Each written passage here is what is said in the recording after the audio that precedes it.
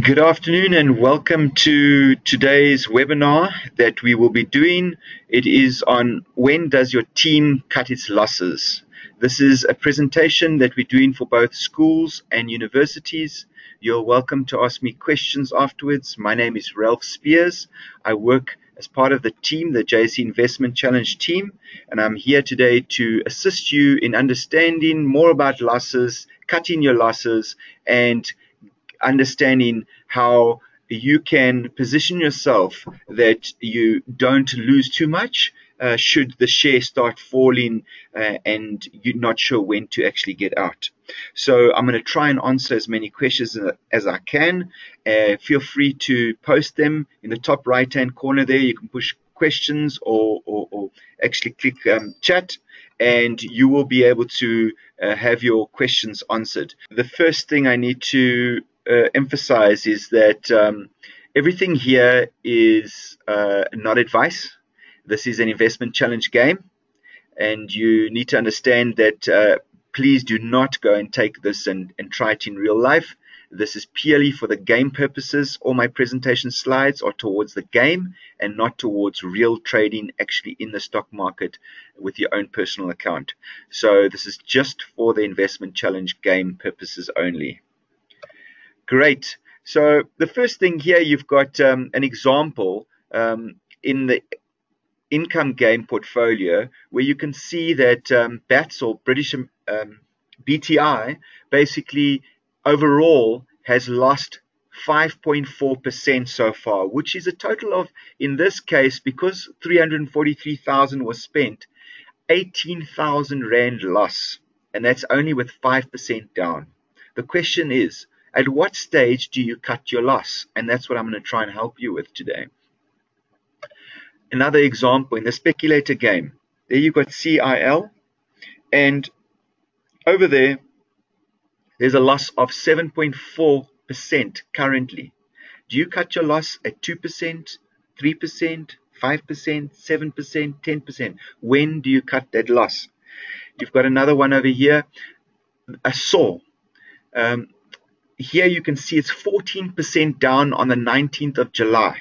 Okay, that's 27,000 Rand loss. You've got also there CIL, which is down 2.9%. That was last week sometime. If you go and look on the 26th of July, today, you can see it's down 18.1% a SAW. So it's continued. You've lost even more, an extra 4%. And not only that, CIL has actually lost also around about 4%.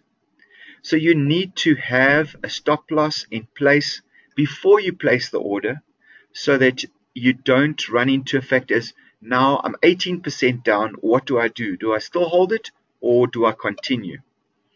So here's the problem with losing too much. If it's the fall in the share price, you've got 10%. If it falls by 10% in value, for you to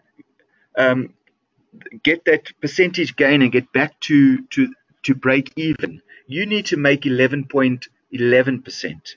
If you lost 20% in a share, you would need to gain 25% from that bottom back up to be able to break even. If you look at 50%, if you have a 50% loss in the share price, you would need to recover to your original position, need to have the share price increase by 100% from that value. So here's an example. You've got 100 Rand and your loss is 10%. So 10% of 100 Rand, the loss amount is 10 Rand. Left over, you've got 90 Rand. But if you times the loss, you've got 90 Rand, but you times it by the 10% loss amount, you're only going back up by 9 Rand. You want to go back to the original amount, so you need to times it by 11.11% to recover the 10 Rand to be able to get back to 100 Rand. If we took another example, if you lost 50%, so you got 100 Rand, lost 50%, the loss amount is 50 Rand, left over is 50 Rand. If you times 50 Rand by the loss amount of 50%, you would only receive 25 Rand back, which will not recover the total amount. So you need to now have the share price increase by 100% in order to get back that 50 Rand and be able to break even. So the point is that you need to keep your losses small, because it's extremely difficult to recuperate those amounts and those percentages when they become too big. Over here is something you need to consider before placing a trade. The first thing, obviously, is you need to know where you're going to enter. So you've identified the place to enter. As a team, you know what price you want to enter at. But you need to decide what is your stop loss as a team. And there are two things that you can use: a hard stop or initial stop, and a trailing stop. And that is our focus for today, is on the stop, the hard stop, the initial stop. You can call it either of the two. And then the other point that we're not going to focus on today, but you also need to consider having a target price if it goes in your favor. So let's look at hard stop and initial stop. What it really means is, it is a price level your shares drop to where you cut your losses, and with some of the stockbrokers in real life, you can have a sell order immediately placed the moment it reaches that level. But for the game, we don't have that functionality. Okay? For example, if you went and took a hard stop, these are some of the different examples you can have. You can have a percentage stop. The share drops by 2%, or it could be 3%, or it could be 4%. But you decide as a team, we would like to stick to 2%. So if I put 10,000 Rand in the stock market and it drops by 2%, okay, then I'm going to get out at 200 Rand. Okay. If it drops by 3%, I'm going to cut my loss at 300 Rand. So you as a team decide on the percentage. Okay. You could decide on the Rand amount. For example, as a team, you're not prepared to lose more than 1,000 Rand. Or you could look at recent low stop. That's the lowest low in the past couple of days that the share price has gone to. So you look back and you see in the last 5 days or 10 days, what was the lowest price and the lowest low that it actually went to. Or you could use a volatility-based stop. There are different shares that have different swings. And what I mean by that is the mining stocks. It's common for a mining stock to go up or down. It could go up by 5% in a day, 10% in a day. If you look at Kumba Iron Ore yesterday, I believe it went up somewhere around 17%. Okay, so they are a lot more volatile, and you would use a volatility stop and basically look back in history on the last couple of days or weeks on the share price and create a volatility stop. The second stop that you could consider using is a trailing stop. You use the stop to catch the upswing of the share price, and when it starts to fall, that's when you get out, locking in some of the profits. You have it trailing at a distance from the share price to give the share some room to move, but not too far away that you lose all your profit. And I'm going to show you an example in the next few minutes so that you actually understand. Some examples are moving averages. You could use different moving averages that will be below the share price, that the moment the share price crosses that moving average downwards, you would then exit the position. Or the volatility-based stops. There are many different ways of doing it, but here you've got, in this example, ATR trailing stops. And I've put there, Google it, okay? Today's lesson, I'm not going to incorporate everything about ATR trailing stop. If you would like to use that, you can go and Google it. There are some presentations and videos online that you can go and actually watch exactly how to calculate the ATR. Cut your losses and let your winners run. And that's really the theme of a trailing stop. So here's an example in the game where Mr. Price, in this example, I went and bought Mr. Price And you can see so far up until yesterday, it's made 17% return. Okay, let's go and look at the different prices and how we entered it.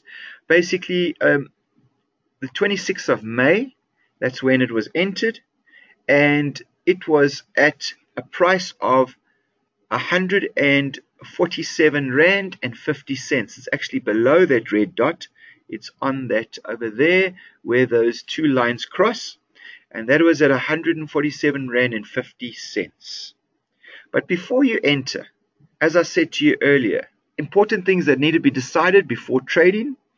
You need to make sure, obviously, you've got your entry price. You need to have a hard stop or initial stop.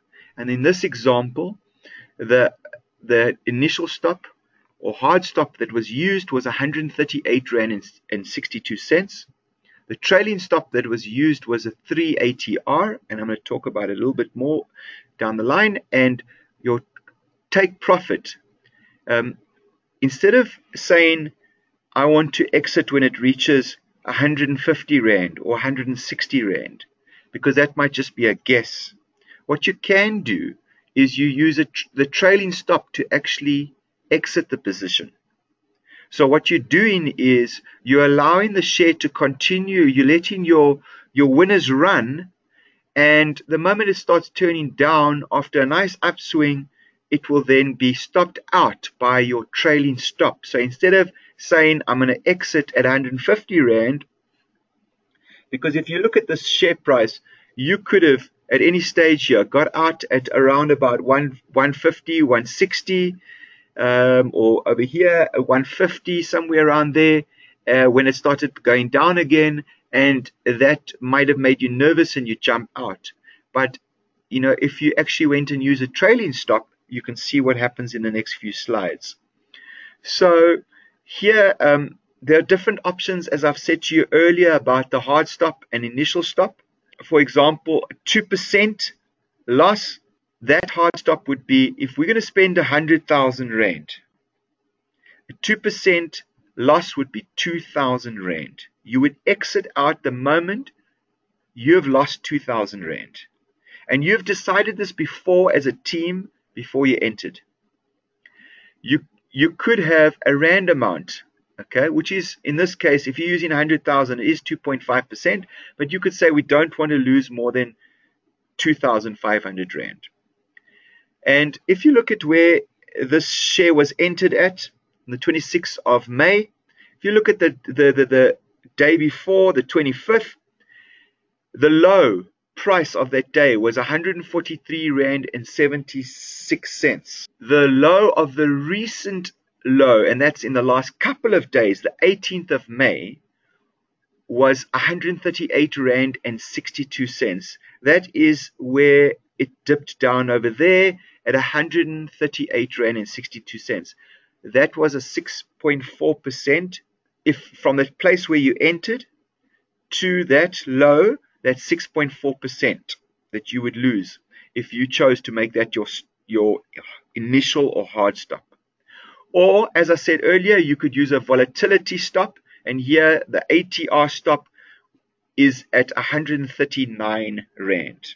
So there are different options. You can choose any one of these types of stops, and these are just different options as a team you could use. You need to decide as a team which one suits you. Are we going to just use a percentage, a Rand amount? Are we going to look at the previous lows? Or are we going to look at volatility? We can decide as a team which way to go. The next few days in this trade, on the 29th of May, it made a low of 144 Rand and 30 cents. It dropped to the low of 2.2%. Here you can see if we had a 2% loss, stop loss, and we stuck to it even the next day or whenever it was, whatever happened, the moment it hit a low of 2%, we would have jumped out. You can choose on what you want to base the amount on or the percentage. Do you want it on the close? Do you want to work it out on the open? Do you want to work it out on the low? It's up to you. But the share fell the next day or the next couple of days by 2.2%. And if you had a hard stop of 2%, you would have taken that exit, and you would have then obviously, in this case, lost out. But that depends on obviously your money management and how tight you want your stop loss. So if you had taken a trailing stop loss using a 30-day moving average, firstly, the moving average is above the share price you entered at. So technically, you couldn't use it immediately. So you would have your hard stop, your initial stop, and that would be your exit point. But once your share price goes through the moving average, like you see it's done here, then you would have that as a trailing stop. And on the 26th of June, you were stopped out, but you made a small profit of 3.28%. If you, including brokerage, because remember, brokerage is 1% in, 1% out, roughly 1.28% profit you would have made. Okay, it's not much, but it depends on the stock, and it depends on which share you're looking at, how the different moving averages. You can play around with the different moving averages. You can have a 30-day moving average, 50-day moving average, 200-day moving average. You can choose the parameters, but some people use a moving average as a trailing stop. Going to the trailing stop with an volatility stop called ATR. And remember, I've told you to go and Google it. It's an average true range. It's a volatility stop.